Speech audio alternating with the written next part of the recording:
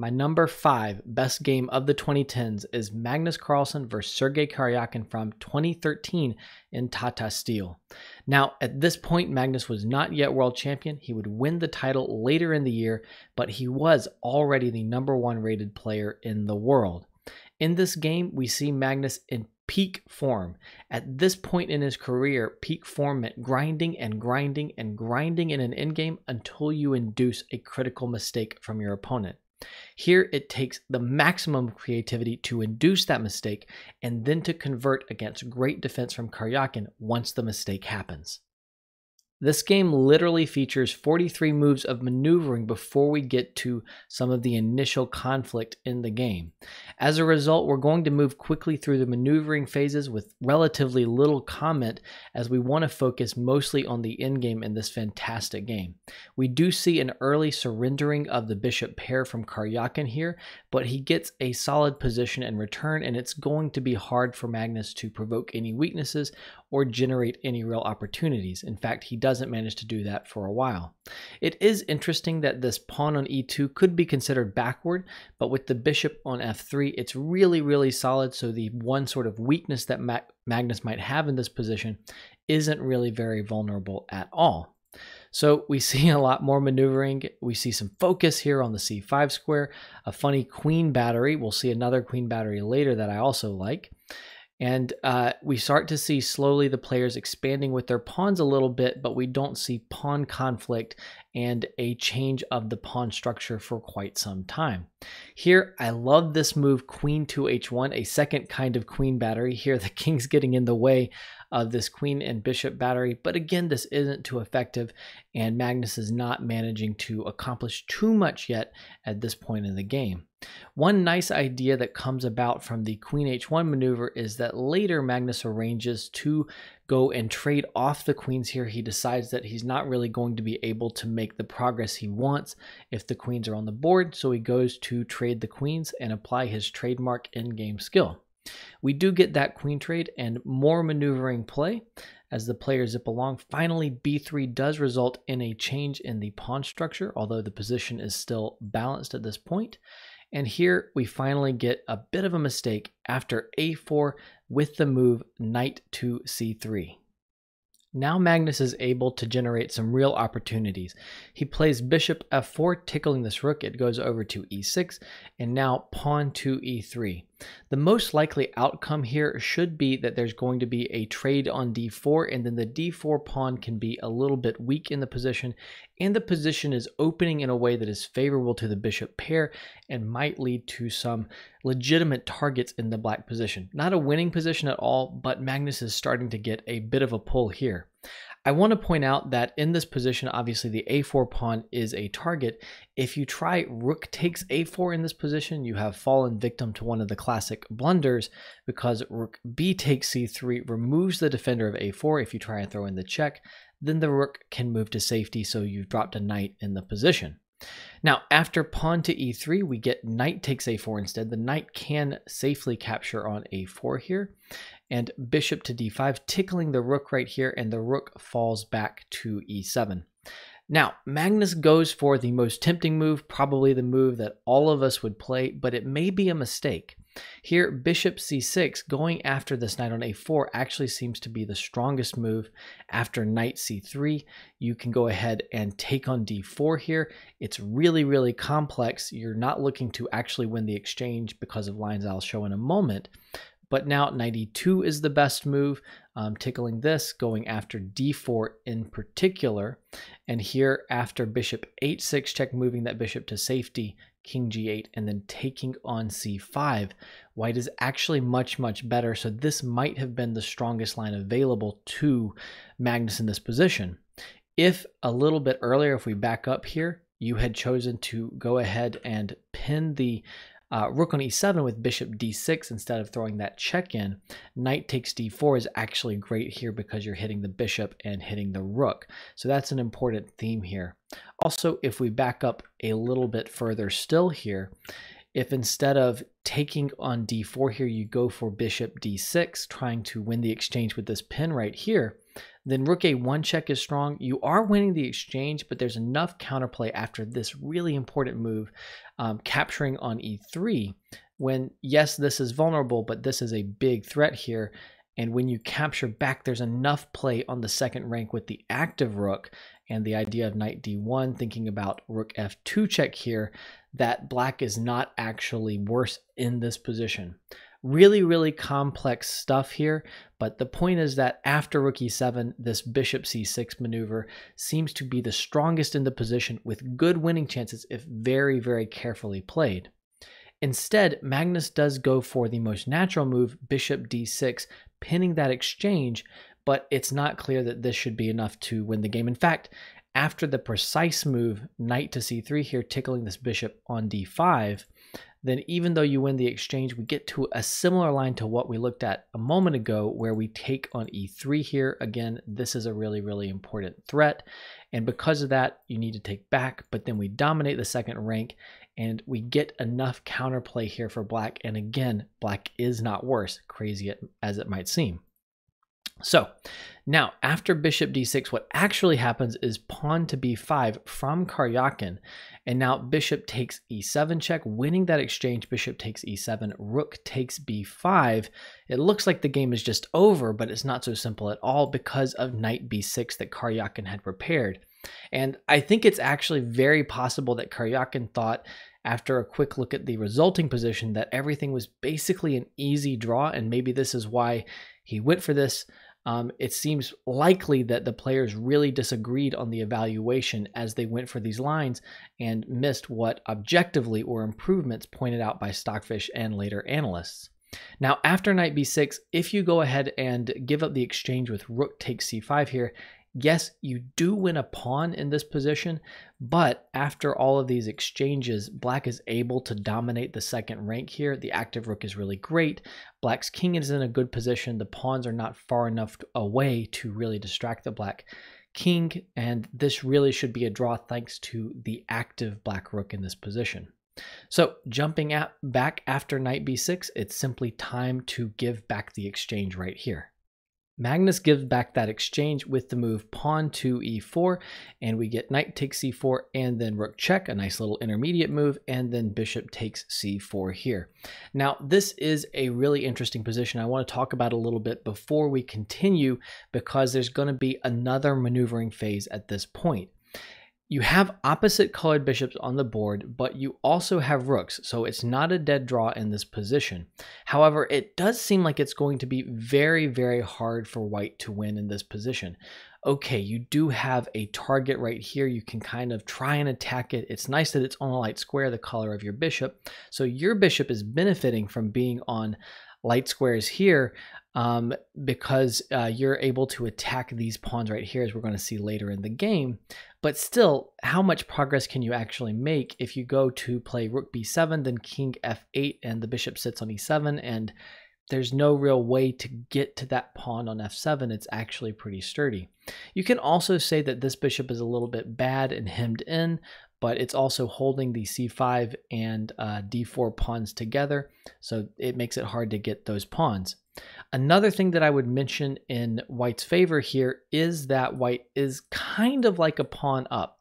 It feels like you have a 4-3 majority on the king side here, and there's some mobility to those pawns, some possibilities of pawn breaks, as we'll see, but it's still a very, very slim advantage for Magnus in this position, despite the advantages that we are mentioning: a better bishop, better rook, a bit of an extra pawn thanks to this kingside majority, whereas black's extra pawn doesn't really mean anything in this position. In any case, we enter a long maneuvering phase where not really much is accomplished over the next 15 or so moves. Neither player is really able to do too much, although white does expand a little bit with the pawns moving up to e5, and black couldn't really stop that pawn expansion from Magnus. He's also moving the king, but the king can't really go too far into the position, so it's just shuffling around here a little bit. And finally, we get to the critical moment here on move 66.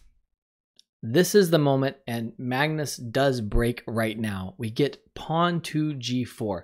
Now, eventually, Magnus was going to have to try this move to win because there was no other breakthrough available. I will mention that the computer doesn't like this move because it finds the very narrow path to a draw that we're going to see in a moment. But again, that doesn't really matter. You have to try this breakthrough eventually and see if your opponent can hold things together. I think Magnus times it really, really well to come at a moment when Sergey is under some time pressure and it's going to be hard to find the time to calculate everything precisely. Now, after g4, of course, you just have to go ahead and take that pawn. And now the follow-up is pawn to h5, another great break right here. So the way to draw in this position spectacularly is to accept the second pawn here and take on h5. This looks really, really dangerous because pawn to f5 intends pawn to f6 check when you win the bishop. The key to getting a draw here is not minding losing the bishop, a very scary prospect. When you're down on time here, it's hard to calculate, and it looks like these pawns are actually pretty dangerous too. The pawn pushes forward to h4, and after f6 check, you do not fall back with king g8 trying to defend the bishop because of pawn e6, and capturing here and also pawn e7 are just crushing threats. This is game over. Instead, after pawn f6 check, you must surrender that bishop on f8. You run forward with king to g6, the bishop does fall, and then another great move, king to f5 in this position. At this point, black has enough counterplay for a draw, and actually, white could easily lose this if white's not careful. For example, if you try rook takes f7 here, then g3 check is really strong, and if you try king f3, the other moves are also bad because of the advances of the pawns, the invasion of the rook. You here get rook to b2, and black just wins in this position thanks to the excellent threat of rook to f2 and checkmate. So this is a really, really important point in these lines. Now, also, if you try after king f5, bishop takes f7 in this position here, then again we get g3 check. Now this isn't quite as bad because after rook b2, you can play bishop g6 check, but definitely black is better, so this is not something white should go for. Instead, after king f5, I'll mention one other move. You could try e6, but again, g3 check. All of these attempts to break through or take on f7 meet eventually with g3 check and likely rook to b2 and rook to f2 and checkmate. So after king f5 here, the key in this position is rook to h8. Or rook to g8, but you've got to get your rook behind the very dangerous black pawns at this point. Do not delay. Now at this point, the thing is that black has a draw by perpetual check. You just shuffle the rook here. The king is not able to advance to the third rank. Trying to go after the rook is too dangerous because the pawns become monsters in this position. So the correct outcome is a very, very special draw by perpetual after the very precise capture on h5 here on move 68. Unfortunately for Sergey, that's not what he did, and after that h5 break, he played rook to h1 instead of taking that pawn. Now, he's accepting here that after a trade, he is going to have a target, and he presumably thought that he could hold the position or just felt that the other positions were losing. But in this position, this target on g6 is too much. Rook e6 is the right move for Magnus here, and the idea is bishop to d5 and bishop to e4, and you do win this g6 pawn, and then you're going to have two connected pass pawns in the middle of the board here. Now, king h6 happens, bishop d5 going for bishop e4. Now we get a nice sequence from Sergey because this pawn is undefended in the moment. He goes rook h2 check, and when the king comes up, rook h3 check does win the d3 pawn in return for the g6 pawn after pawn to f5.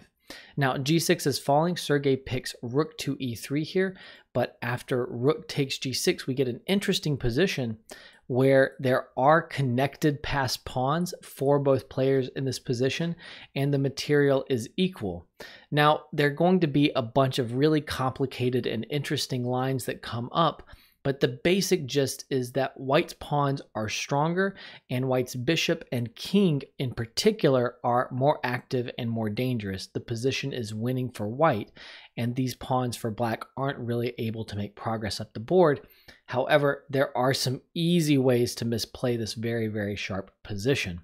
So at this point here, the king falls back. We get bishop to g8, sticking the king into the corner.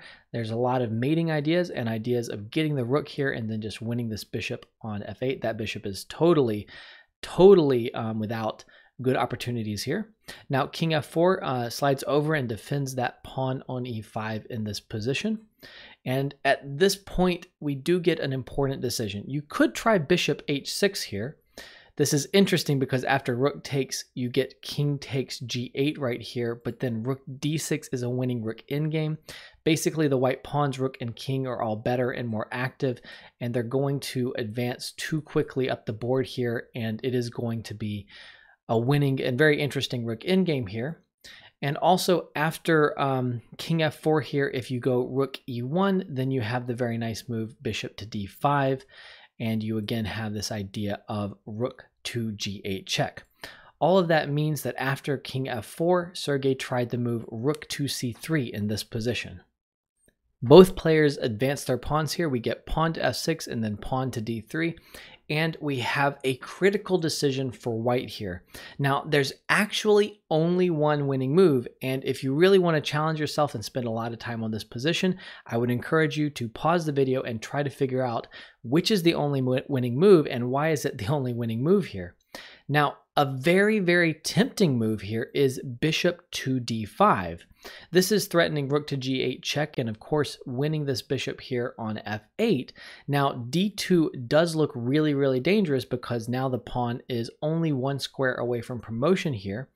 But after rook g8 check, king h7, and rook takes f8, it looks like white is winning really, really beautifully.